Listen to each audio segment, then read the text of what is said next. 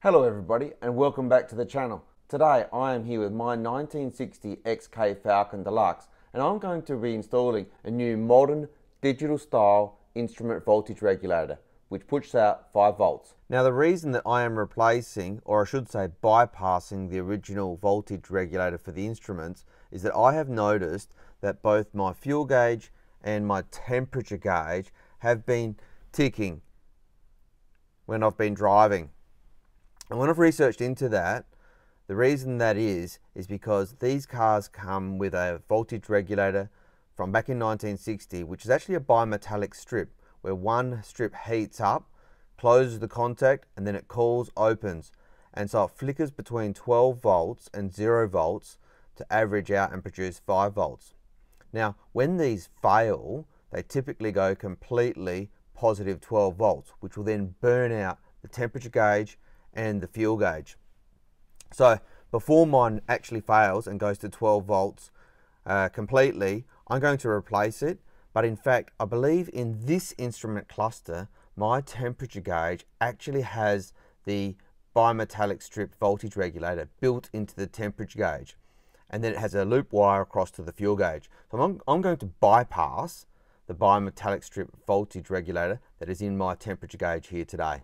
So just confirming what I'm saying, with the original Falcon shop manual from 1960, we can see we're on the instrument section of the manual. We've got a wiring diagram down here. We've got the main wiring harness. Clearly it's got 12 volts coming up to the temperature gauge. And then it's got this loop wire that I'm talking about that carries the 5 volts. And then you've got the wires coming from the sender units for both the temperature and the fuel gauge. So just to confirm that this new digital voltage regulator is working as I expect, I will put the ground of the voltage regulator on my battery. I'll put the positive on the positive 12 volts. Then I'll grab my multimeter probe and I'll just put it on the yellow and we'll see what it's actually reading.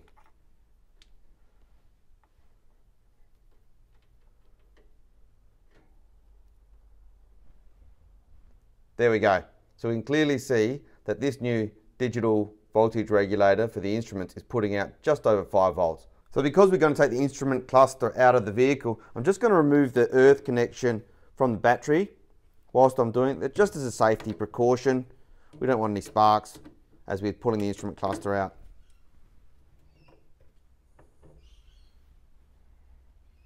Now to remove the instrument cluster out of these vehicles, it is pretty easy. You've got these 3 Phillips head screws along the top of the instrument bezel.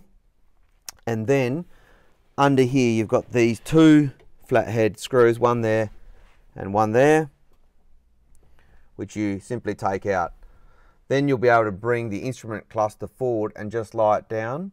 Additionally, you will find that you have to remove the speedo cable from the back of the instrument cluster. So we're just going to get up underneath the dash and do that first. So to be honest, this is probably one of the most awkward things to do. As you can see, I'm back in under the instrument cluster from the passenger side. I'm just going to get hold of that there we go, and just undo that nut holding the speedo cable in. Then I'll just pull it out. As you can see, we've got that out now. So we'll get back round to the front and get that instrument cluster out. Alright, so we'll start with the 3 Phillips head screws at the top of the bezel. I'm just going to place them in order up here. You'll note that I've put a rag down there on top of the steering column just to protect it from any scratches.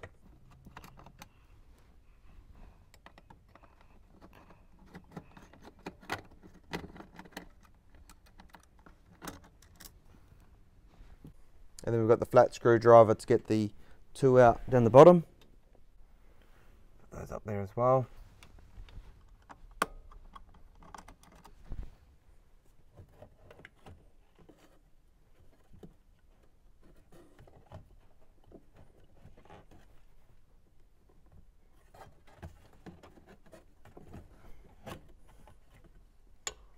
Get the bezel completely out the way.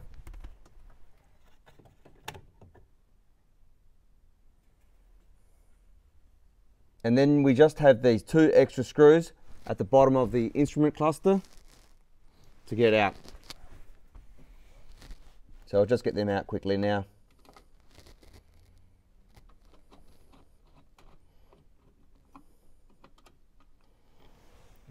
side.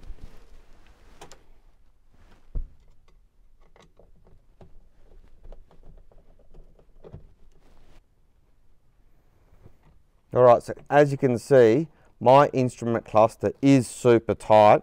I'm just going to release from the back the main wiring harness.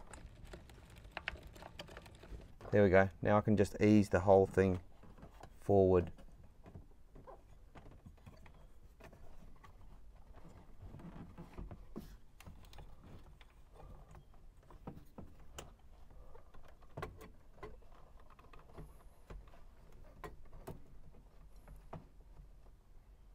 There we go. So what I had to do to get that forward, just had to unclick this wiring harness here from underneath that hook. As you can see on the right hand side here, just per my workshop manual, I've got the 3-prong temperature gauge. So that's got the inbuilt voltage regulator.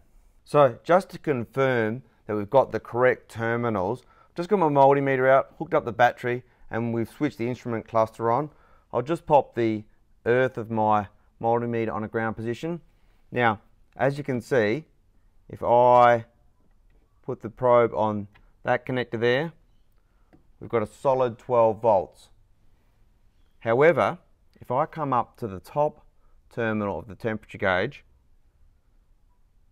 we can see that the multimeter is actually oscillating between nothing and 12 volts. So that's what I was saying, that's the bimetallic strip working. You can see it's pulsing. So that's what we're going to bypass. Now the reason that I've got the multimeter out is I could tell straight away that the wiring was slightly different to the workshop manual. And in fact, the workshop manual is slightly incorrect. I don't know why, but I'm going with what I've just tested on the multimeter, that this is the live 12 volt feed coming down in here with that spade style of connector, and we've got the 5 volt connector here on top of the temperature gauge. Because I've uncovered what I believe is a discrepancy in the original workshop manual, what I've just done is taken a couple of photocopies and marked up by hand the differences. So on the very left, you've got the original unedited workshop manual picture. In the middle, you've got my markup of how I believe the wiring is going to the temperature gauge. And then on the right hand side, you can see the modification which I intend to do today to install the new voltage regulator. Okay, for safety I've just disconnected the battery. We'll get this main power feed off here. So that's the main 12 volts coming in. Then we're going to take this connector off here as well, because we'll put that's our 5 volt.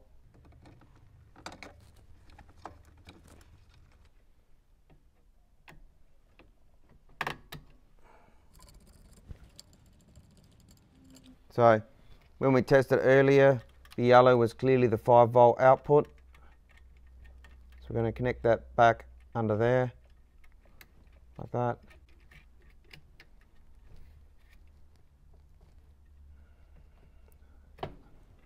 That's not going to work, so I have to come up with another way to do that.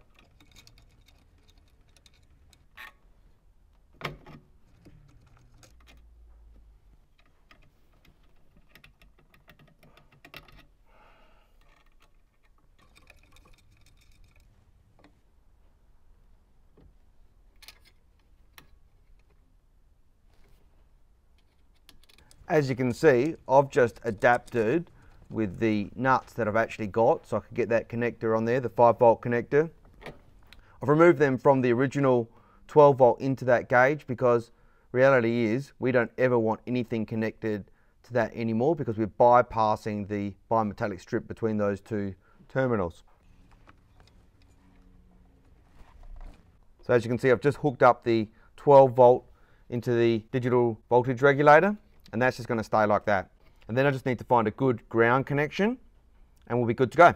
So just looking at the options for a good ground connection in here, I can see we've got this screw that goes to the bracket which actually holds the main wiring loom when the dash is back in position. So I'm going to use that because it's really close. It's clearly a good solid screw into the metal dash, so that'll make good ground.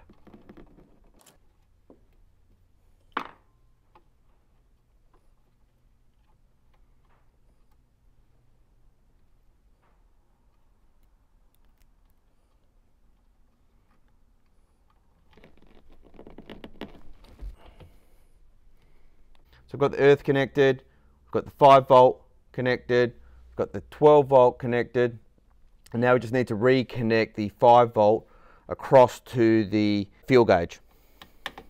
So now we should have power across to the fuel gauge and good to go to reinstall the dash and to have a bit of a test. Now on this new digital voltage regulator for the instruments, it does have a self-adhesive backing. So I think I'm just going to thread it in underneath and just stick it on the back of the instrument cluster here, just to keep it nicely tucked out of the way. I just threaded it there through deliberately before I peeled that off, and now I'll just stick it down.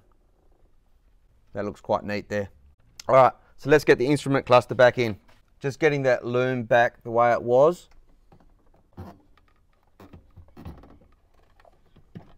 Okay, so we'll get the bottom screws in first.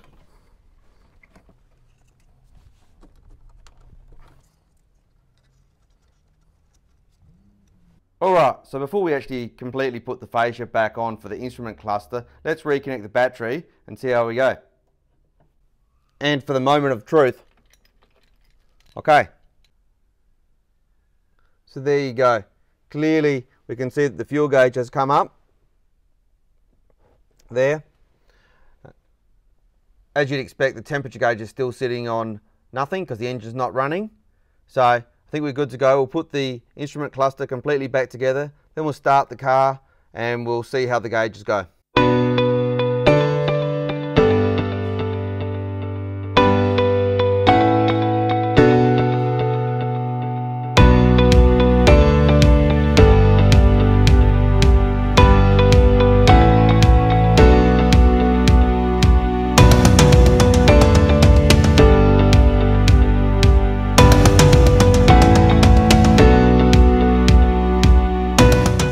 Now the final thing to do before we forget is to get in under the dash from the passenger side and to reconnect that speedo cable. So it's pretty tight in here under the dash, but we can see the speedo, back of the speedo there, and we just got to insert that speedo cable back onto there and to tighten that nut up.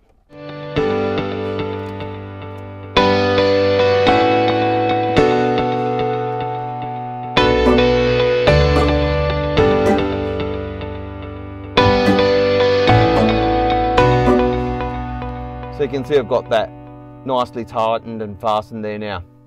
Alright, so let's start it up and see what happens. Bear in mind it's been a while since this car's been started.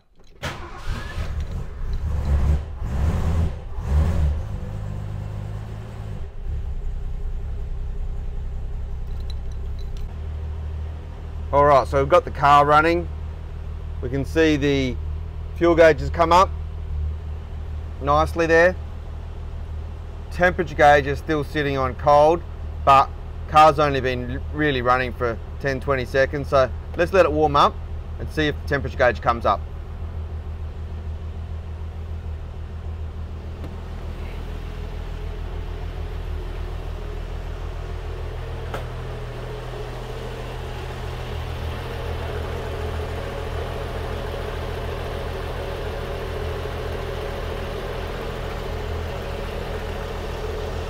Engine's still stone cold.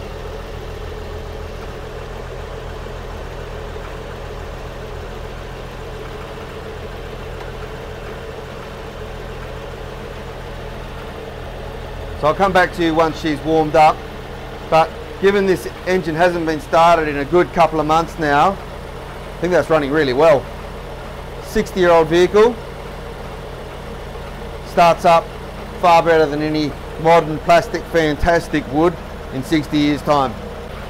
So I'll just show you a few things while this vehicle's warming up that I've done over the years. My intent with this vehicle is not actually to do a restoration. I'm the second owner of this vehicle.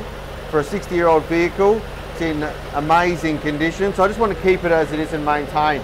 So a few years back I put a new exhaust manifold on, I put a new braking master cylinder on, I'll put a new fuel pump on down there, a new water pump. You can see a link to that video where I put the new water pump on it. I put a new radiator in. I put all new wheel cylinders throughout this car. You can see a video on that as well. So yes, I've done quite a fair bit of work, and in the future I'm going to be doing more work on this car, but it's just about maintaining it.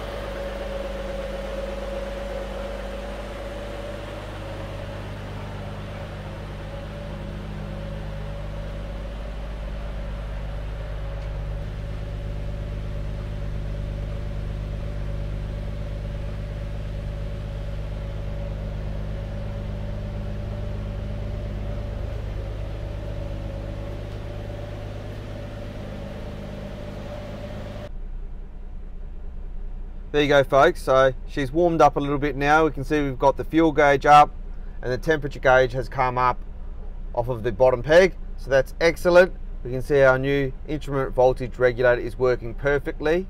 And importantly, we don't have any of the sporadic ticking that I was seeing before, where it would literally, 3 or 4 seconds apart, the temperature gauge would go bang across nearly to the full, and then it would back down. I mean, this engine's been running for a couple of minutes now. It's just mildly warm, and you can see it's just sitting down. I suspect if I take it for a drive, it'll just come up to about the halfway mark, which is where it should be. So that's probably what I'll do now. Probably take the car for a ride, but I won't show you that. So folks, that's how to bypass the original BiMetallic strip voltage regulator for the instrument panel with a modern digital voltage regulator. If you've liked this video, do feel free to like, share and subscribe. Until next time, have a good evening.